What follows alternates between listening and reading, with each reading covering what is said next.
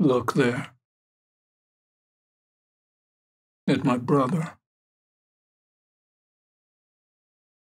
How he capers nimbly in a lady's chamber, to the lascivious pleasing of a lute.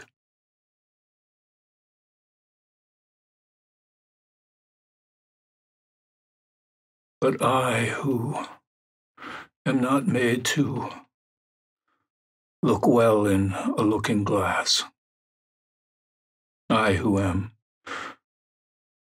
rudely stamped and want love's majesty, I who am curtailed of fair proportion, cheated of good feature by dissembling nature,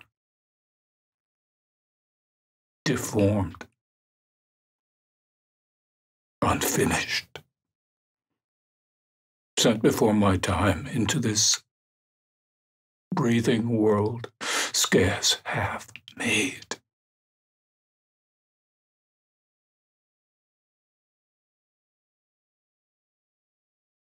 So lame and unfashionable that dogs bark at me when I pass by.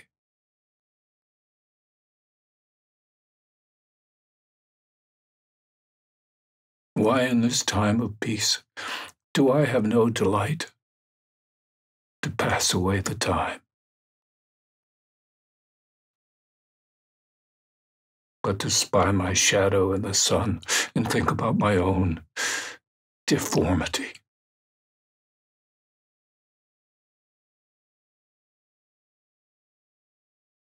Therefore, since I cannot be a lover in these fair, well-spoken days, I am determined to prove a villain.